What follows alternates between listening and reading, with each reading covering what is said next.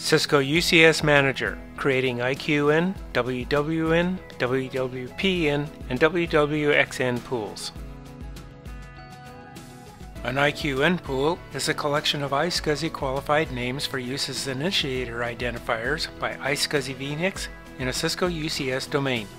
IQN pool numbers are of the form prefix : suffix : number, where you can specify the prefix, suffix, and a block of numbers.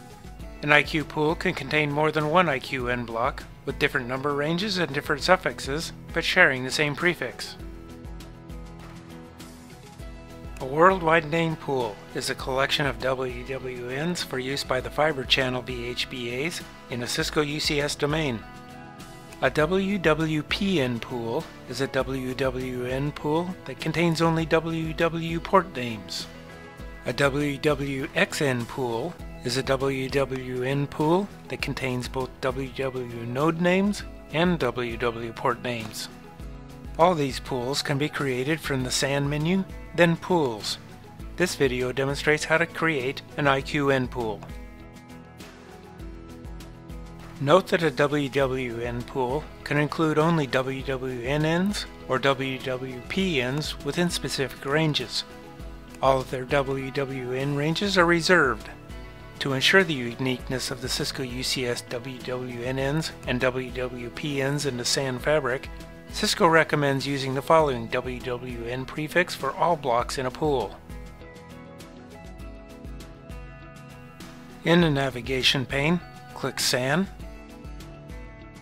and then Pools. Expand the node for the organization where you want to create the pool, right-click, and select Create. In the Define Name and Description page of the Pool Wizard, fill in the name of the iSCSI qualified name pool. This name can be between 1 and 32 alphanumeric characters. You can't use spaces or any special characters other than the hyphen, underscore, colon, and period, and you can't change this name after the object is saved. Enter up to 256 characters for the description of the pool.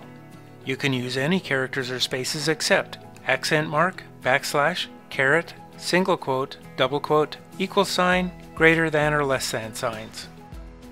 Enter the prefix for any IQN blocks created for this pool, from 1 to 150 characters. You can use any letter or number, as well as the special characters period, colon, and hyphen.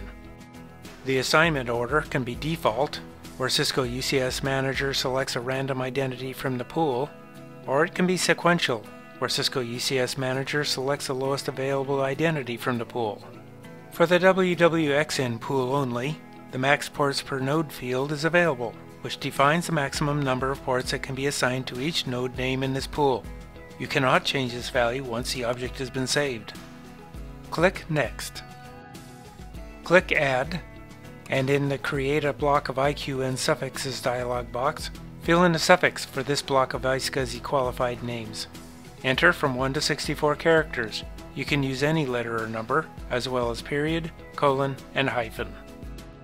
Enter the first suffix number in the block, and the number of suffixes in the block. For WWNN, WWPN, and WWXN pools, click Add in the Add WWN Blocks page of the wizard. Fill in the From field, which is the first WWN in the block. Also the Size field, which is the number of WWNs in a block. The pool size must be a multiple of ports per node plus 1.